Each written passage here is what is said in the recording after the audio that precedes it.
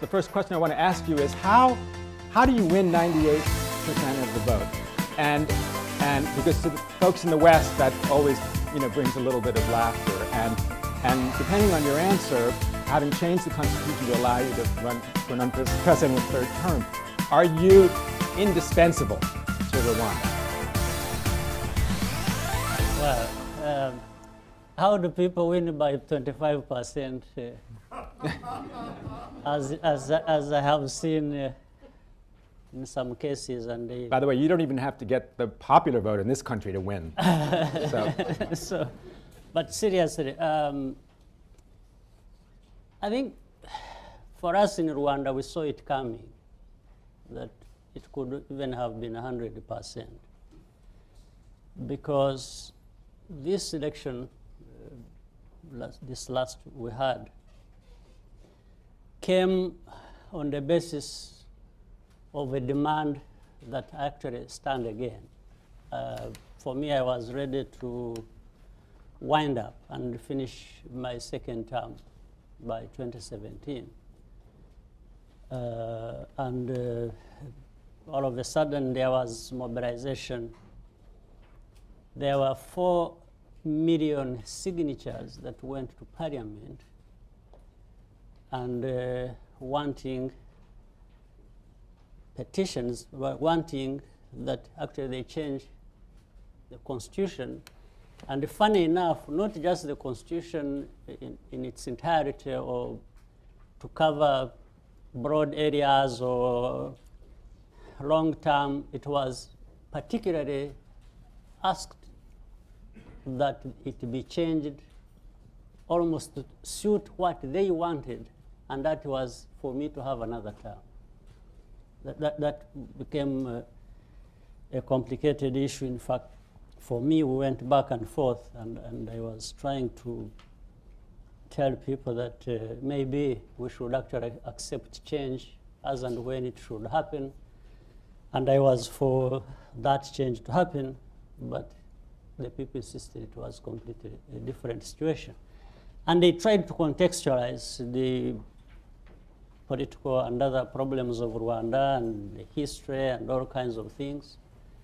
And so that's what it followed. So it was more or less an agreed, result for the election. So having over 90% in terms of the results wasn't surprising to people in Rwanda or who followed closely the issues of Rwanda and who can relate those things happening with the history, particular history and the particular context of Rwanda. If you're talking about other countries, maybe you'll be seeing different things happen. If you're talking about Rwanda, it's not surprising that it can happen. And again, it goes back to the same point in time you alluded to of what has happened in our country. A country that 23 years ago was almost no more. It was not there. We had to build it, to rebuild it right from scratch 23 years ago. Now it is a country that is standing and making some progress, and people of the country getting more united than ever before, because initially and what led to those problems was political and other divides that were created for a long time, where we lost 1 million people in just 100 days.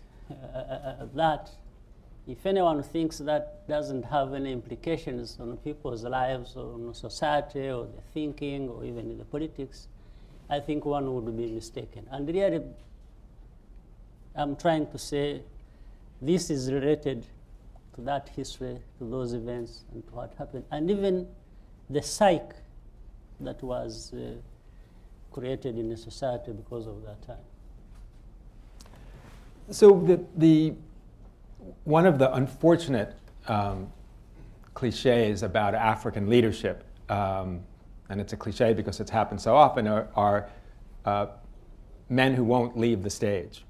As you know, I worked with Nelson Mandela, and one of the most extraordinary things he did in his whole long life was to decide not to run for re-election. And I think he did that in part to give a model to the rest of Africa. What does it say, though, about you? And we chatted a little bit about this beforehand. So you'll have another 7-year term. And then you also have an opportunity for 2 successive 5-year terms after that. What does that say to the continent about succession for leadership? Well, I know quite a bit about Mandela. In fact, I was fortunate at different times to associate with him. And what I know also is it is not entirely true that he left because he wanted to have that as a demonstration of how to deal with the power. No, there are other reasons. But my point here is, in fact, in 2002, I'll tell you a story that answers the question to an extent. We were with him in Barcelona. There was former President Bill Clinton. There was the current Secretary General of the UN, Guterres. He was Prime Minister at the time in Portugal, and a number of other leaders, and we had a discussion. The same Mandela, great man he was indeed, brought up an issue, and it was, somebody had just started it by asking Guterres whether the Secretary General, whether he was actually ending his, because he was in his 2nd term and wasn't coming back. And somebody said, but don't you ever think about, continuing, because at that time he was doing fine in Portugal and so on and so forth. But that sparked a conversation where, in fact, Mandela angrily was telling people at the time, he says he's tired of, because it was happening, and there was a case developing, and I'm sure you are aware of this, in Namibia, about Nuyoma, who was supposed to continue, and there was a discussion, and there was external, backlash that, he must go, he can't stay, and so on and so forth. And Mandela said, why aren't people allowed to make their decisions and choices about how their countries are to be managed? Why is there everywhere, something is talked about, then there's, you can't stay, you can't be there, you must go, he was angry saying that. The discussion went on, and in fact, my viewpoint at that time, and which I raised in that particular meeting, was to tell them, I said, exactly partly what you are pointing out. I said, you see, while I appreciate the point that President Mandela then was actually bringing up, of always, these dictates coming in from outside and telling the countries and the people and say, you can't have this, you can't do that, and no. I said, the danger indeed has been at times when leaders are going to continue and stay in power, it's not clear whether it's on the basis of the choice of the people of that country, if it is clear, if it can be identified and made clear, and everyone sees that, then it would be justified that the people of any country could make any decision, and they should have what they want to have. But that is where the problem lies. Sometimes you're not sure whether it is the people saying they want this to happen, or it is the leaders deciding by themselves to say, we want to continue. This was the conversation. Yeah. So I'm just trying to show you that, some of these things are not just clear-cut, that, when this is written like this, it should happen like that, and of course this externalization. Yes. Well, and you've been eloquent talking about the distinction between Western views of democracy and perhaps what democracy is in Africa or Rwanda. And I think we Americans until recently at any rate. Yeah. It means a lot. Yes, but we seem to think that our ideas of democracy are universal, but you've talked about why it's not great to superimpose Western ideas on Africa and Rwanda. I'd love to hear you talk a little more about that. Yes, I will be happy to talk a little bit about that. Democracy is democracy. Now this whole thing of adding Western is okay, but what does it mean? Because all countries, all peoples of this world can hardly fit into this sort of definition. They can't fit there because we come from different backgrounds, different places, different histories, different cultures, different contexts. We all can't fit into that sort of description. But there is this word, very important word, democracy. Absolutely. That is a principle all of us would wish to associate with. But associate with in as far as the history, the culture, the context allows that, and to what extent. And maybe even saying that, the West trying to tell everybody to, fit into that sort of demand and description comes also with another sort of connotation that, in fact, while the West talks about and teaches so much about freedoms that normally are also associated with democracy, by indeed imposing or telling people how they should live their lives without this context, this history, or values and cultures that people have been brought up into, is actually denying people freedom. So in other words, on one hand, you're having people prescribing for others how they should live their lives, but the same people who also say they abide by freedoms, and they want people to be free. How am I going to be free when you want to dictate to me how I should live my life? This becomes the question. Mm-hmm. So, and of course we have seen also the consequences in this across Africa in many places. One thing adding to another in a history of a long time, where, until recent, even in the recent times, dictation made to countries how they should run, manage their politics and their lives. Problems happen, and the same people who imposed what must be done will turn around and blame the same people for the problems that will have developed out of what they imposed. We don't need to look far. You can take a case of recent cases of Libya. Libya was no democracy. Gaddafi had his own problems with all of us and across the continent. He had problems with his own people. Now some people, part of it was created from within on its own. Other things happened from outside.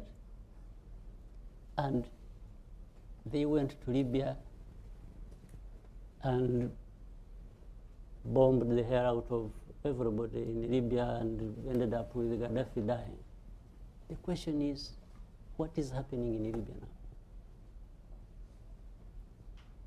People who wanted to create a different situation, maybe a better situation, maybe create some democracy in Libya. Where are they, and what do we have? we can talk about many places in Africa, forgetting the way the societies are organized, how they have come to be the way they are, and maybe there are demands for changes across Africa. But these changes don't just happen overnight and don't happen anyhow. If you don't look at the situation you're having to deal with and understand it, and just say things must change, sometimes to the point of even dictating who must be what. Like, let me go back to my case in Rwanda. You know, it was very ridiculous. Just before even the constitution changed, and so on and so forth. From across, we have friends all over here in the United States, Europe, wherever. And they would say, oh no, President Kagame, you must go. I said, I'm happy to go. He said, you know, other people can come and take over after you and things will be fine. I said, that's okay. He said, how do you want me to do it? They would even name names. They would, Rwandese. He said, no, no, but so and so can, you know, do it, and so and so. Or you can actually look for somebody, you can groom somebody and have him, you know, take over from you, and so on and so forth. And then I would point out a couple of weaknesses in that. First, I'm saying you are the people who are teaching us about democracy. At the same time, you are actually coming to me and saying, you know, so and so can actually be president of Rwanda. So you are the one choosing. Well, according to that double standard, of course, for them, if that happened, it would be democracy, because they wanted it. Second, I would say, if you are telling me to choose who takes over after me, again, it's not a democracy you are telling me, actually, that we should be respecting. So, meaning you are saying, either we choose or you choose who takes over from you. That's a democracy. And then I asked them, I said, how about the people of Rwanda? I haven't heard of them in this decision. You are just saying we can advise you who takes over after you, or you can actually decide who will take over after you. How about the people of Rwanda? Good idea. It goes on. So there's absolute confusion about this whole, you know, definition and the application of many things we are told we should be doing. And the people of any country are left out of this process and decision making. No, that's absolutely fair. To come down from 30,000 feet to a little bit closer to the ground, what is it about what Rwanda has accomplished economically over the last 23, 24 years that can be a model for other countries in Africa? I mean, if it was a Harvard Business School study, what would you say? Here are the main points that we adhered to and accomplished, and that is what helped change the economy. And finally, because I think it's my last question before going out here, what role did foreign aid play in all of that? Well, maybe let me start with the last one. Foreign aid played a big role in the development of our country. And in fact, we tried to engage the aid donors to modify either how they understand aid and, more importantly, the use of it.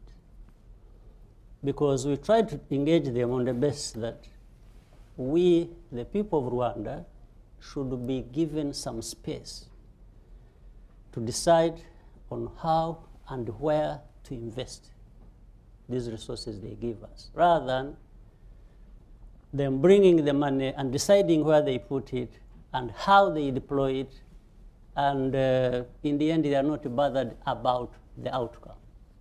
So we had a long discussion over this, and fortunately some of them agreed with us. And we even, to make them comfortable, we decided that we could actually have an agreement, even to monitor what happens with the use of aid, and also to measure the outcomes. But we wanted Rwanda to remain in the driving seat, because at the end of the day, they give us aid wanting to improve our lives, and it is including how to manage our affairs. This is, we think, is part, we always thought it was part of it. And we raised these issues with it. And so aid worked very well for us. Second, and this economic progress we witnessed in Rwanda, by the way, is also linked to some of the political issues that we are discussing, we are talking about. Because anyone asking questions about democracy or about freedoms or about this and the many criticisms you referred to that we have come under, which, well, I think maybe they served to improve us and for us to do things better and move on. If you look at how invested, we had, first of all, a vision for the country that would span 20 years, from 2000 to 2020. And top of that was how we were going to invest in our people. Education, health, food security, and so on. That we spelled it out, and it was clear and even sold to the donors. Number two, governance. How are we going to govern ourselves? Based on involvement of everyone, men, women, all those who have played their part. Three, infrastructure. Four, development of the private sector, and so on and so forth. Includes regional integration and how we work with others, and with all kinds of implications of enlarging, expanding markets and reaching out and so on and so forth. And I want to state here, I'm not going to say we did anything so that we may become a model for others to follow or anything. No, we were really focused on how to improve ourselves and how we can get our country from where it has been at very low base on everything, and take the people of Rwanda where they deserve to be. This is what we concentrated on. And so we were single-minded in terms of where we are coming from, what we need to do for ourselves, and focused on the results, not getting lost in the processes, but getting the results of improving our people's lives, reduction of poverty, and so on and so forth. So in the last 15 years, we've seen our economy grow between 7% and 8% every year. Mm-hmm. Now, that also meant inclusive growth, because we are mindful of the fact that this growth shouldn't just be impressive in terms of numbers, but it really needs to have impact. We need to measure it, we need to see it. And what has been measured in the last 15 years in those areas by people, either the World Bank, Gallup poll, it's about World Economic Forum, is, can name 10 or more of them. They've been on the ground. They've worked with us. They've seen. They've asked Rwandans. They've been anywhere they wanted. They can attest to this fact that good progress has been made, whether it is women empowerment and involvement, it is decision making, it's how many children go to school. We have the highest enrollment rate of primary and secondary school in sub-Saharan Africa. Mm-hmm. Yes. We have health insurance that covers 87% of our population. We have food self-sufficiency. We have, we can talk about doing business, how it is easy. You come to Rwanda, you register a company in 6 hours. It used to take 2 months. We can go on and on and on. So the kinds of infrastructure we have developed, government and the private sector, information and communication technologies, putting in the hands of Rwandans means of communication and of information, to be informed. Now, if you do this, at the same time, you say people are not free. I can't be giving you tools to make yourself free, and then you say, it doesn't make sense. So these are things we've tried to do in the last 23 years, and by the taking the country from almost total destruction. For those who were in Rwanda in 1994, they know what they found. Yes. Indeed. Bodies in all towns of our country, corpses all over the place. Everything was dead. It's the people, it's the infrastructure, it's everything. So where we are today, I think we can afford to absorb any prejudice. So I'd like to open it up now to questions. We have about 25 minutes. And again, wait for a microphone. This is on the record. And this gentleman in the dark blue shirt here who had his hand up first. Sometimes it works. Thank you, Jeff Laurenti. Mr. President, you've just described the successes in a small, compact, landlocked, densely populated country. Right next door, you have a huge, sprawling, minerals-rich country traveling under the name of the Democratic Republic of the Congo that has had a very hard time in being able to establish either political or economic success. Rwanda had had some role in bringing the Kabilas to power, and that hasn't really turned out all that well.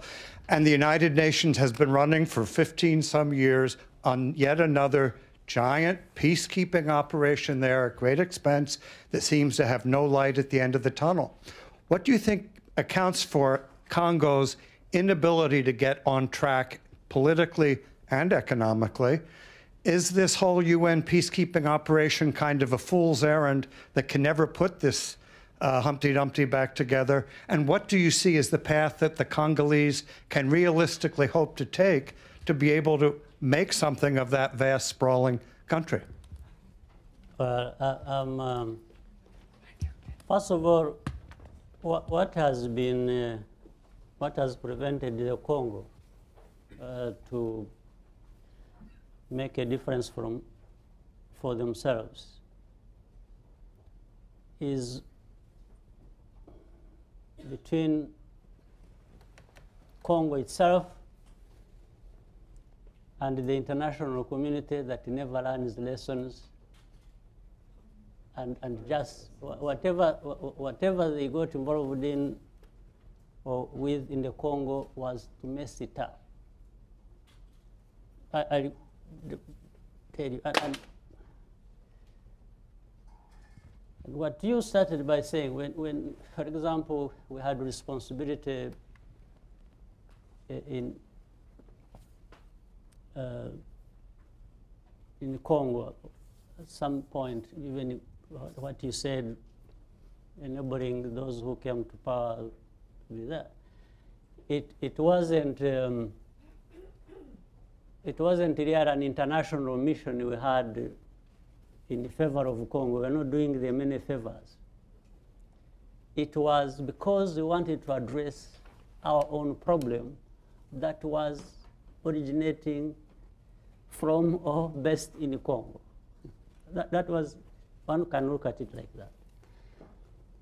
But something else you said that is important. If you look at how many billions of dollars that have been spent in the Congo by the international community through the UN, and for how long, and no result to show for it,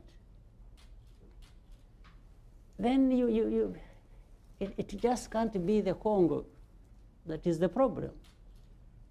It's also those who tried to associate with the Congo that, in one form or another, they are either created or are part of the problem. We used to ask for, in the last 10, 15 years, you say, okay, you have 20,000 troops in the Congo. You've so far sent billions, spent billions there. Do you ever take stock of what you are here involved in? What is it you are doing? What are you getting out of it? How are you impacting the people of this country where you are involved and you are said to be trying to help? In fact, one time we used to argue with the UN and others and say, if you spent half of that money but on assisting Congolese themselves,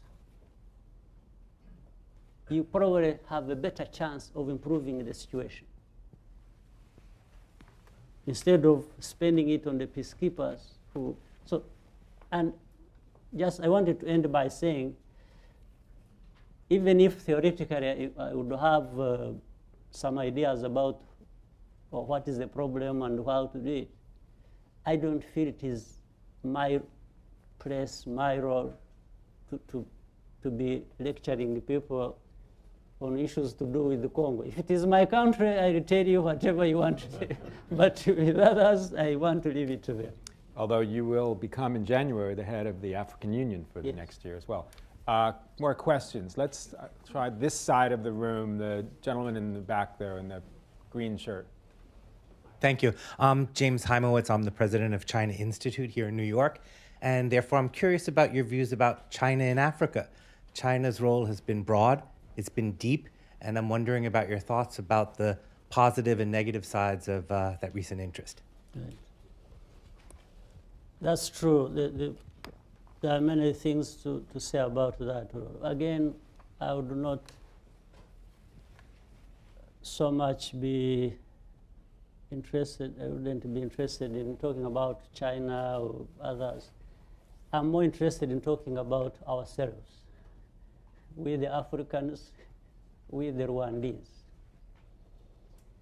Because if you're not sure of what you really want for yourself and how to articulate that and how to design how you go about different things, I tell you, let's not blame China alone. Anyone else will come and just help himself with whatever they want and leave you lost in your own mess. So the problem is, can Africa, can Rwanda raise ourselves to a level where if we are engaging partners, whether bilaterally or regionally or as a continent, can we have some fair demands about what we expect of this relationship or interaction, and bear in mind what others must get out of it? So unfortunately, it doesn't happen like that. You will find most of our countries are not ready, and maybe don't even make much effort to be assisted to be ready to be able to articulate what we want in our relationships with other people. We are comfortable with the earlier sort of relationships we are talking about, where people just come and tell us what to do, whether it is good for us or not, and later on do whatever they want. I think the problem lies there with China or with any other partners. Actually, one of the first meetings I had at the State Department was with an African foreign minister, not from Rwanda. And at the end of the meeting, he said, "You Americans lecture me about transparency, and the Chinese come and build me a superhighway." The young woman right there. I didn't want to say that. Graciana Del Castillo from the Ralph Bunche Institute. I was at the Secretary General's office. I was a senior economist during the genocide, so I learned of that very closely. Since then, I've been working on war-torn countries, and as an economist, the only success story I can think of is Rwanda. And I think Richard asked you two very important questions. One, on what did you do on the economic side, and the other one on aid. I just published a book where I show that of the 21 UN-led or US-led operations, 57% returned to war in the first 10 years, and most of them ended up aid-dependent. And that's another big achievement in Rwanda, where aid has been decreasing since '94. You mentioned the things you did on human development, infrastructure, and all that. I compare Rwanda with Afghanistan because they are both landlocked and they had the same income per capita when they started and all that. And the difference is dramatic. And I think one of the things that you didn't mention, but it's a very good example for other countries in this situation, is that 75–80% of the population lived in rural areas. And one of the first things you did was to improve subsistence agriculture so people could have a peace dividend in terms of better lives and livelihoods. Yeah. And that worked very well. Even the IMF complimented it because it decreased poverty. Even though poverty is still high, it decreased poverty, and that was very important for the Rwandan economy. Well, so I brought you a book where I mentioned Rwanda. Thank you. Thank you. And, so I'll give it to you after the... Thank you for adding the very impressive points about... Well, thank you. I appreciate it. Right. Yeah. The gentleman there with holding the piece of paper. Thank you very much. My name is Mahesh Kotecha. I run a small financial advisory firm, but I'm from Uganda, neighbor of yours. And you have truly achieved a remarkable story in Rwanda. I'd like to pick up on 2 points that you mentioned. One is infrastructure, and the other is the regional collaboration. You used some term for about, and you're going to be at the AU. Could you tell us about the vision that you have for the East African community, for the COMESA, for the SADC? They are trying to do things together, for the whole issue of integration in Africa, because there is such a degree of fragmentation that international investors who are looking to come in, they get confused. How do they know? It's hard to get to know one country, let alone 54. So could you talk a little bit about integration in East Africa and then beyond? By the way, I'm on the advisory board of East African Development Bank as a disclosure. Okay. Well, integration, regional integration has been the way to go, much as more has been said than what has been done. That's another problem we have to overcome. But I think the benefits of integration are very obvious to many. Even those who don't practice what needs to be practiced already know. They have the knowledge, they know the importance of it, but somehow politics of some kind will step in and people end up not doing what they actually ought to have done. So we started with the East African community, which now has 6, I think, or 7 partner states. And we have insisted. If you look at what we lose in not emphasizing intra-African trade, which regional integration would easily facilitate, is huge. The intra-African trade that just is less than a fifth of what it should be. Is really, and it would give us, if we unlocked that, it would give us more than we are getting from anywhere, whether through aid or by Chinese or by others. So we try to emphasize this and encourage even integrating. We have, for example, a master plan for infrastructure as for the region, for these countries, where it is the railways, roads, the energy, and so on, as a catalyst of other forms of integration. We also insist on freedom of movement of people across regions, and other forms of integration. For example, we started with the customs union, then the common market, then people are talking about, there's discussion about monetary union, then even people are saying, no, we can actually form this into one country. 6 countries can turn into one country, political federation. So the fact that people are entertaining this kind of discussion and later on doing some things about certain things that can happen, I think it is already demonstrating the understanding of that importance, but we just need to accelerate things so they happen faster. Okay, back to this side. You've been waiting. Excellency, my name is Roland Paul. I'm a lawyer. I've been in the U.S. government a couple of times. You have quite properly referred several times in your remarks to the sad events of 1994 in your country. I'd like to ask you one specific aspect of that. I'm told by several well-informed or reasonably well-informed American observers that many people's lives would have been saved if the United States had sent a force of as small as 1 battalion of American troops to Rwanda. That's 700 soldiers, as you know. Do you agree with that?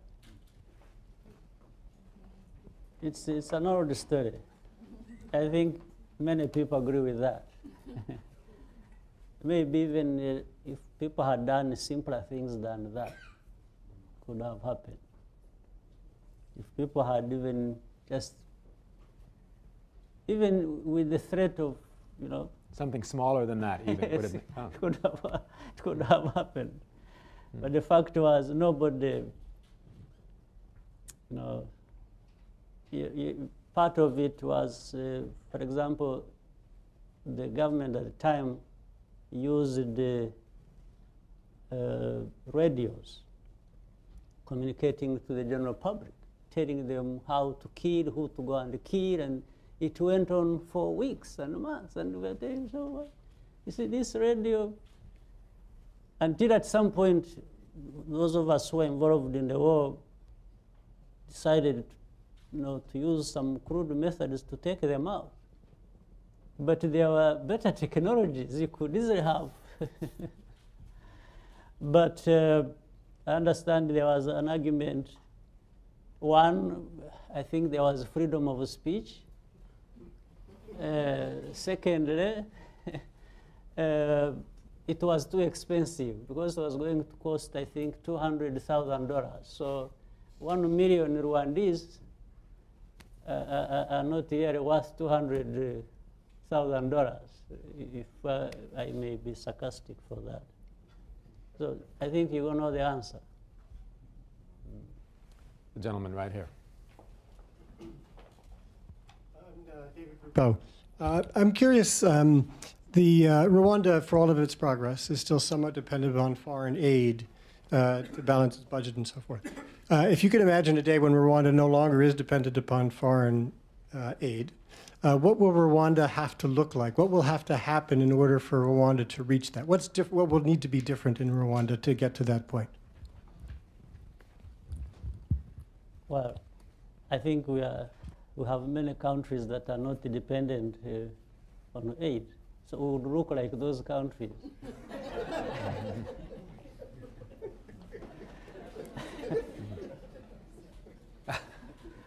Okay, we have only 3 or 4 minutes left, so if we do 2 quick questions, how about that? The gentleman in the bow tie.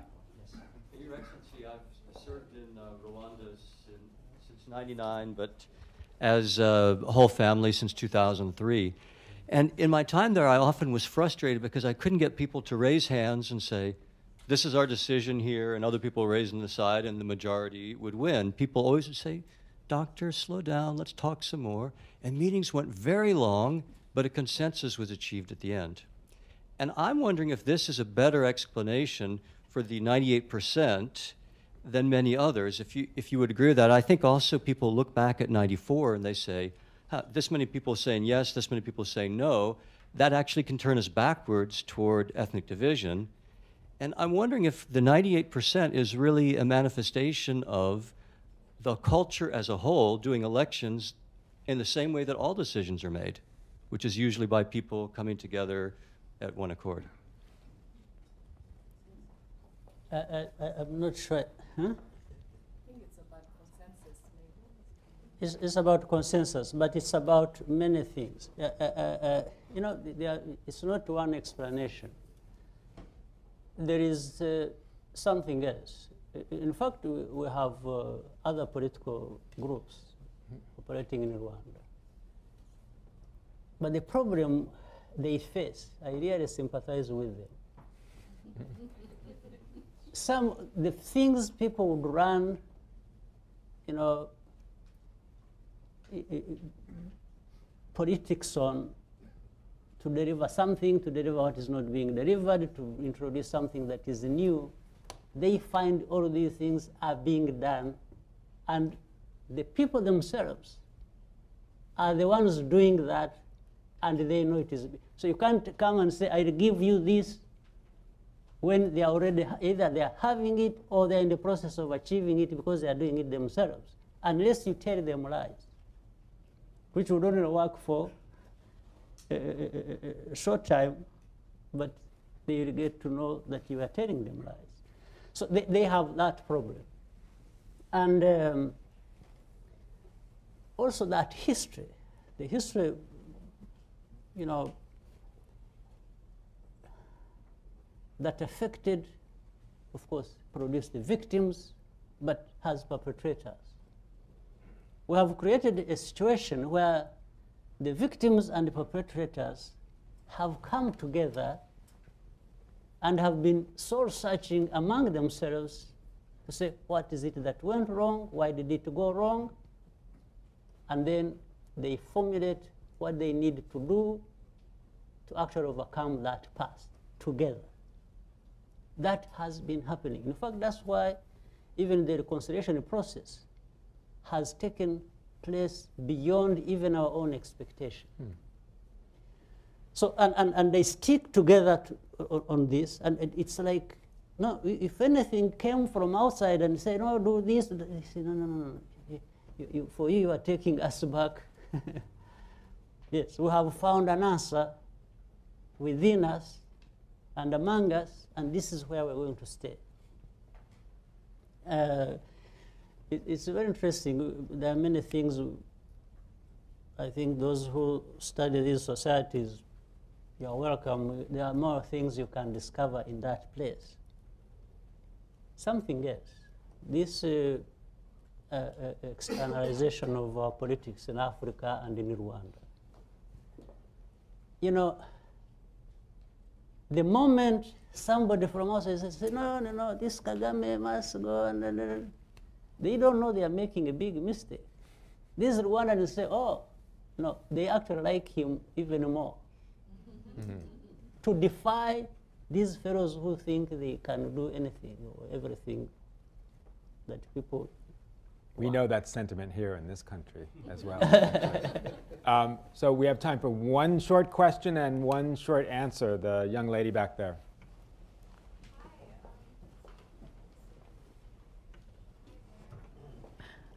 You've spoken a lot about democracy, and I would just like to point to the accusations of human rights abuses in terms of the elimination of your political opponents or the oppression of the press, and I would just like to hear your comments towards that. No, I would like to hear your comments because for me, it's like, you know, it's always difficult to accuse me of anything and then say, prove yourself innocent. I think I want to turn it to you and say, prove me guilty. That's where the problem lies. You know, the press or human rights groups, or what they say about me personally or about Rwanda,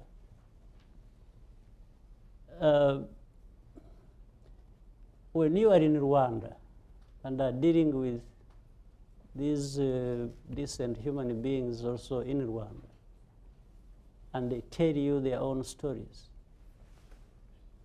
you won't trace even 0.001% of what they're talking about.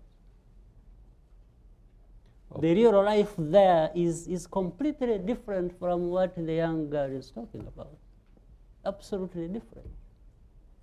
But people will stay here, will be here in the US and wherever, and they've never even been to Rwanda, they've never met Rwandans. The real Rwandans, they are there.